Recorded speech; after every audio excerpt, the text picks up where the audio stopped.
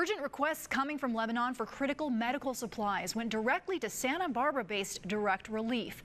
Today, the humanitarian nonprofit secured a cargo flight with FedEx. These 200 pallets are among 90 tons of supplies that will be flown to Lebanon next week. Inventory includes 1,000 separate items along with PPE to protect against COVID. An urgent shipment like this takes coordination on all sides. For example, FedEx donated the plane, which will fly out of Memphis to make the delivery.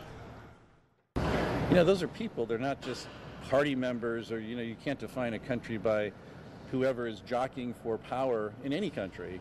There's people there. And so, like in every tragedy, it's important that they know that people are pulling for them, not just objectifying their suffering. Direct Relief was instrumental in getting cancer therapies for 100 children in Beirut whose treatments were interrupted by the blast.